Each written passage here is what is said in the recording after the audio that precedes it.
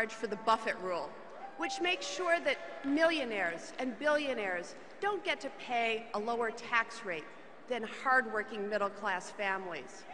And President Obama is standing with having two sets of rules. And forward with President Obama.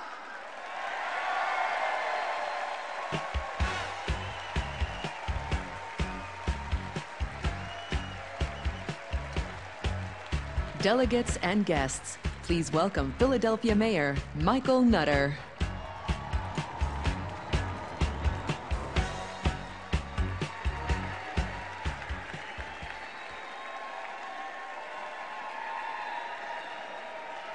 I'm honored to serve as mayor of my hometown, Philadelphia, Pennsylvania. And when our founders started America with three simple words, "We the people." And when they said people, they didn't mean corporations. I'm most honored to be the father of Christian and Olivia, and a proud parent of a current high school student. My wife, Lisa, and I know that Olivia's education is central to everything that she and everyone in our city wants to achieve. In Philadelphia, our public education, poverty reduction, health, and economic development all start with education.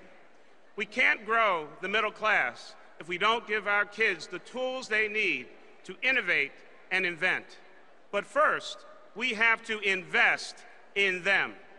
That's what President Barack Obama did, saving 400,000 educators' jobs and giving states the flexibility to shape their schools. Mitt Romney doesn't get it.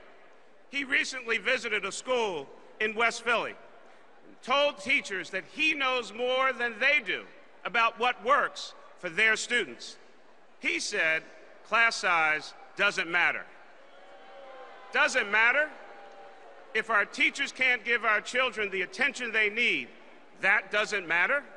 If our students spend the day on their feet or the floor because there aren't enough desks in a crowded classroom, that doesn't matter?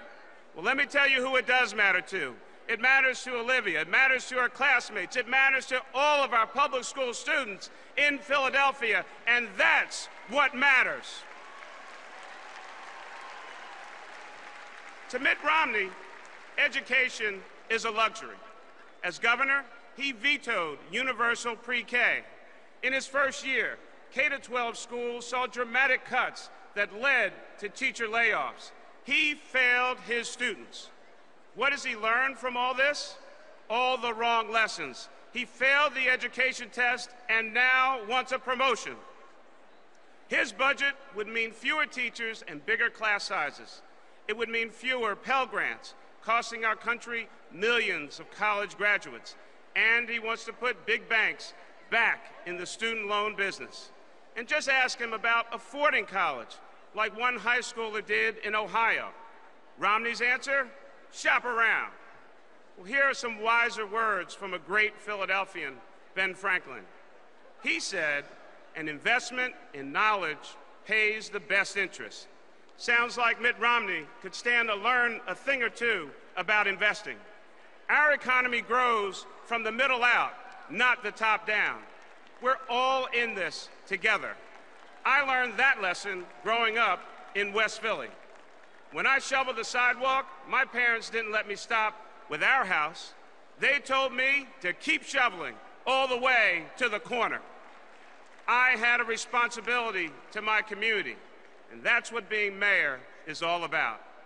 We take care of our own. We keep our neighbors safe, clear the snow from their streets, educate their kids. We get stuff done.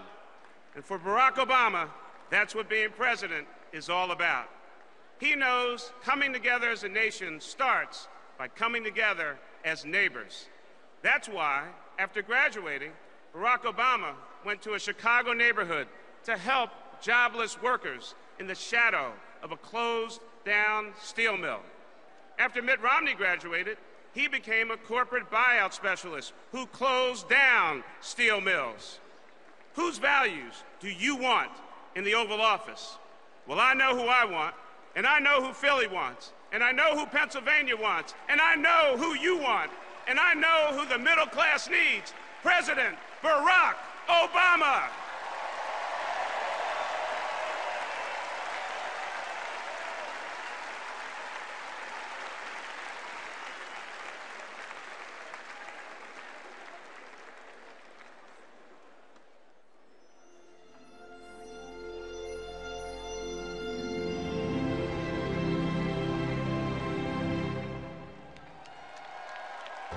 I could not be prouder of the work that we've done on behalf of the LGBT community.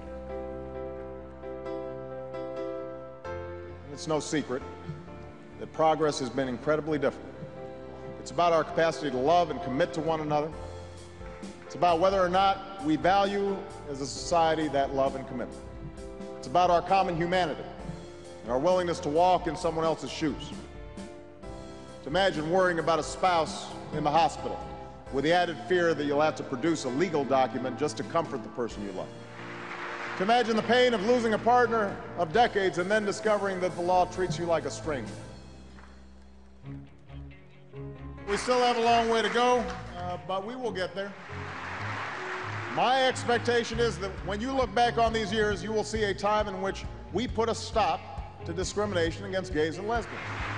You will see a time in which we as a nation finally recognize relationships between two men or two women as just as real and admirable as relationships between a man and a woman. You will see a nation that's valuing and cherishing these families as we build a more perfect union, where no matter what you look like or where you come from or who you love, you can dream big dreams.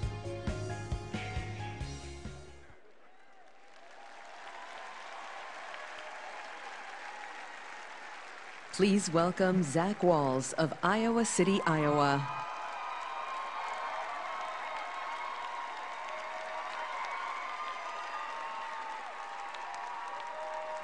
Thank you, Charlotte. My name is Zach Walz. Thank you. My name is Zach Walz. I'm a sixth-generation Iowan, an Eagle Scout, and I was raised by my two moms, Jackie and Terry.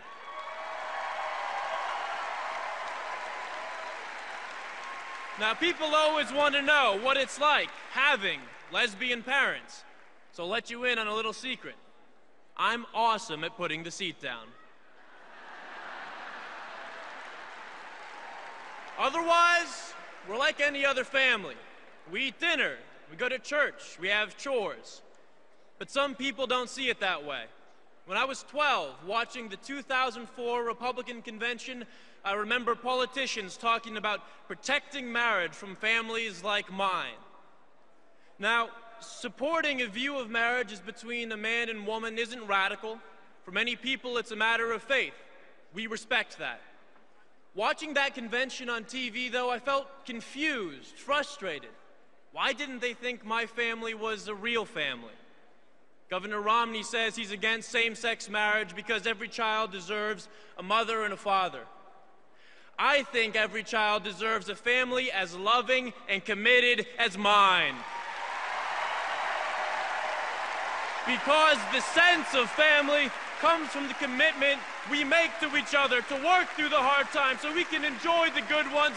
It comes from the love that binds us. That's what makes a family. Mr. Romney, my family is just as real as yours. President Obama understands that. He supports my mom's marriage. President Obama put his political future on the line to do what was right. Without his leadership, we wouldn't be here.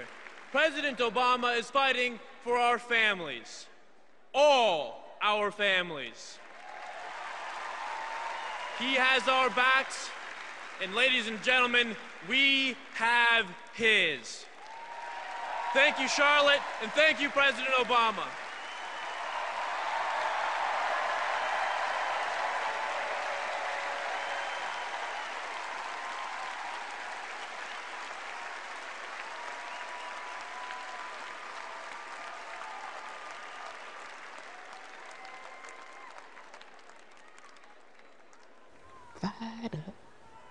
ready to go.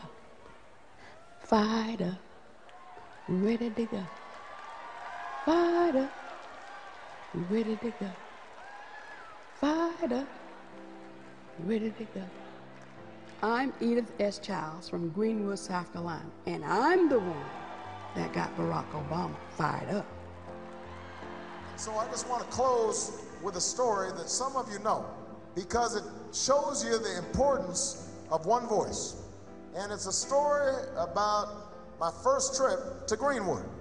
When I heard that he was coming to Greenwood, I thought, okay, I'm just going to go and welcome him to Greenwood. Turns out that Greenwood is about an hour and a half from everywhere else. Well, Greenwood is a little bit out of the way. So we drive, and we drive.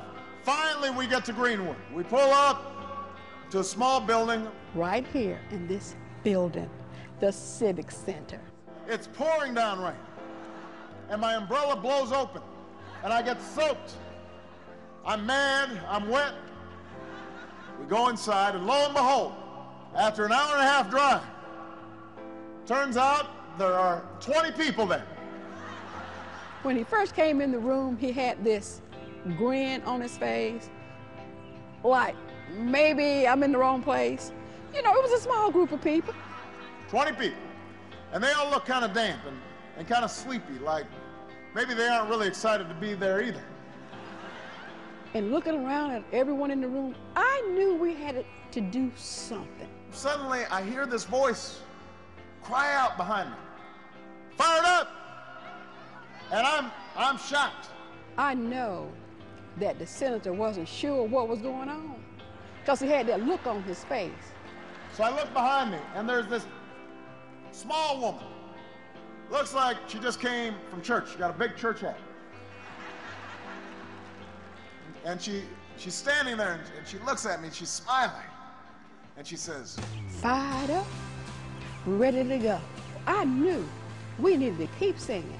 Fired up, ready to go. And so for the next 5 minutes, she proceeds to do this. Fired up. Everybody says fired up and ready to go. And everybody says ready to go. And I'm standing there and I'm thinking, she's stealing my thunder. I look at my staff, they shrug their shoulders. They don't know how long this is going to go. But here's the thing, Virginia. After a minute or so, I'm feeling kind of fired up. I'm feeling like I'm ready to go. So I join in the chant. And it feels good. And for the rest of the day, even after we left Greenwood, I'd see my staff. I'd say, "Are you fired up?" They'd say, "We're fired up, boss. Are you ready to go?" I'd say, "I'm ready to go." Once you hear it, you will never forget it. So some people start putting "fired up, ready to go" on their shirts. Some people start putting "fired up, ready to go" on signs. Everybody's saying "fired up" and "ready to go." Fired up! Fired up! Ready to go! It shows you what one voice can do. One voice can change a room. And if a voice can change a room, it can change a city. And this is a reflection. Wisconsin, I know. Cuts that led to teacher layoffs. He failed his You will never forget. To commit to vote for Barack Obama today.